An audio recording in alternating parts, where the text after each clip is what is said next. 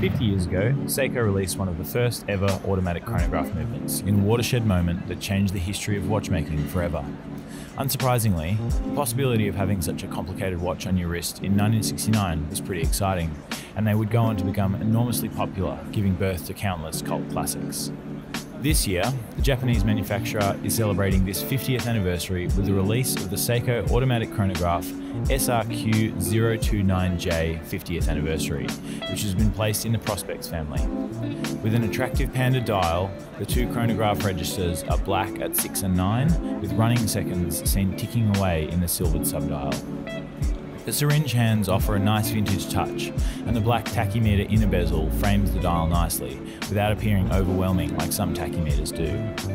The SRQ029J is powered by Seiko's in-house 8R48 movement, which features a column wheel and vertical clutch and gives you 45 hours of power reserve, which is more than enough if you wear the watch regularly. The size is great at 41mm, and the case is eye-catching with the immaculate Zaratsu polishing that is typical from the brand that makes the case lines razor sharp. The watch is fairly tall at 16mm high, but as it sits proudly on the wrist, is offset by lugs that taper swiftly into the steel bracelet.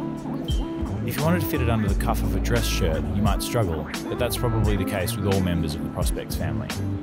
The SRQ029J has an RRP in Australian dollars of $5,050, which some might balk at because of the lettering on the dial, but I'd argue that in the context of in-house watchmaking from any landlocked European country, this is relatively affordable.